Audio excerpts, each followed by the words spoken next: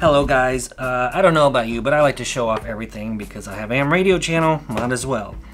So as you may have known, I was using this voltage regulator and I was bringing in 13.8 volts, bringing it down to 12 volts. The recommended is 12 volts in this and not to go above it. So I contacted Bioenno Power. I have a relationship with them. I bought a few batteries. They've given me a few batteries. So they sent me out this nice 9 volt 6 amp hour 54 watt hour battery.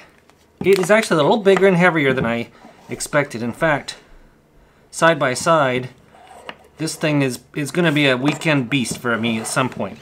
In fact, I'm thinking about camping tomorrow night because tomorrow's Friday, maybe Friday or Saturday night, and if I did, I would bring this.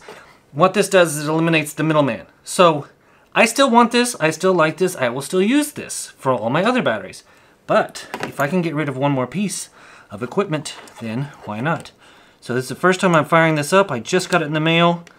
Let's see if this works. We're putting in 9 volts. They have, Bioenno has a whole plethora of batteries, all different sizes. They had 11.1 volt battery also. This is actually way overkill. Tell me how long it would take for me to drain this battery if I were to use this continuously. In a standard QSO over and over. How long would that take? Alright, let's turn it on. Let's see, we got 9.8 volts right there. So what I like about this is I've got one less thing to worry about, one less thing to carry. I can put this aside for now. It's actually kind of hard to find a 9 volt battery. You know the little square battery? That was one of the first batteries I used. 9 volt, and it drained very fast. Within an hour or 2 hours of using it, it almost drained to where it was unusable.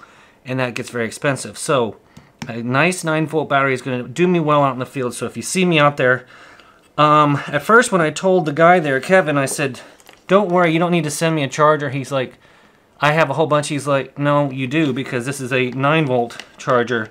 And so it's specific to this battery. I have to be real careful not to plug in the other charger for this battery. In fact, I'm going to make a little sticker for this and put it on here and here. So I put stickers on all of my chargers because it's easy to forget which one's which. Alright guys, that's it. I just wanted to show you I have a new tool, a new toy, and there we go.